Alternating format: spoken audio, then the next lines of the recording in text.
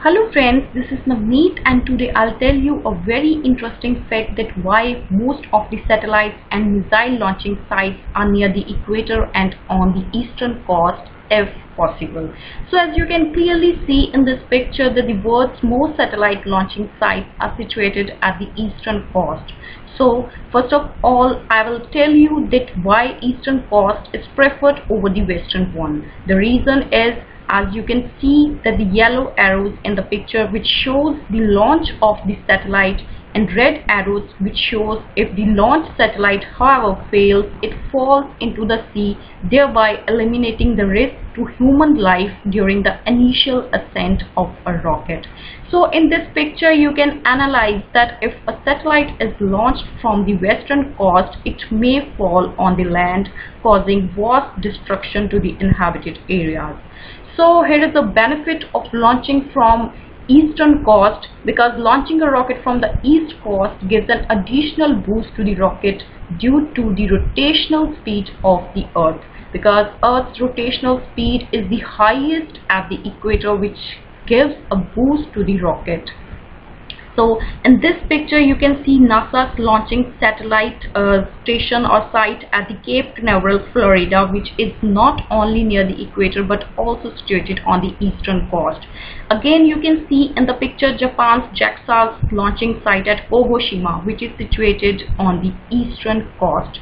Similarly, you can see India's satellite launching site at Sriharikota, which is not only near to the equator but also on the eastern coast. Again, you can see Australia's launching site at Woomera, which is situated on its eastern coast. Similarly, China's launching site at Zaichang at its eastern coast.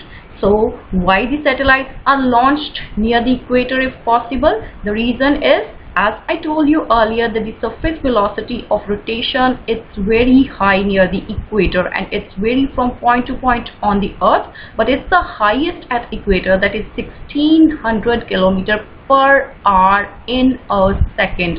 The velocity it decreases as we move from equator towards the pole and it practically becomes zero there. So a satellite launch from the sites near the equator towards the east direction will get an initial boost equal to the velocity of Earth's surface, and due to centrifugal force exerted on the equator and where the gravity is very less and therefore the pressure exerted will be very less, and this is similar to an athlete circling round and round and round before throwing a discus or a shot put. So the initial boost because helps in cutting down the cost of rockets used to launch the satellite, as the lesser pressure will lead to lesser fuel intake.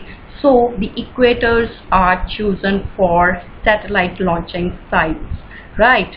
So here you can see some of the launching sites all over the world, and most of which you can see are near the equator and on the eastern coast, right? So I hope the video will help you to understand why the satellite launching sites are near the equator and at eastern coast. So if you like, please subscribe to my channel Fateh Educom.